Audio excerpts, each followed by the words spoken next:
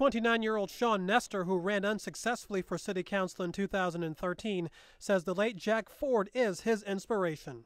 Well, Jack Ford was a supporter of mine, and I looked up to him greatly. He offered me a lot of support.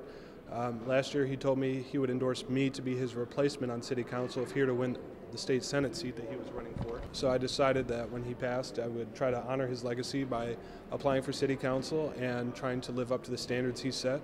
Most of the people vying for the position are political novices.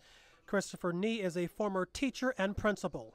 The biggest reason why I would like to be on board right now is it's a prime opportunity for the council to earn the respect of the city again, to get out of the political arena and really look for the voices of the people that they haven't heard. Sir Sandra McPherson has worked for TPS for more than a quarter century. I asked her why she was qualified to be appointed. Servanthood. I'm willing to serve. I'm willing to listen, learn, and support the wishes of my community. I am community oriented. I'm born and raised here in the city of Toledo.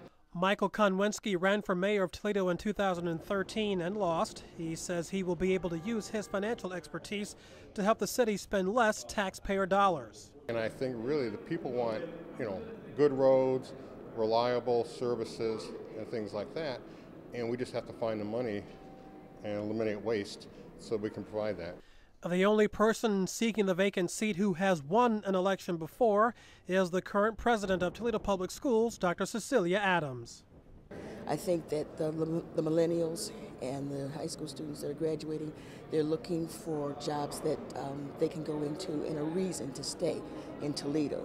And so I think I can be that bridge.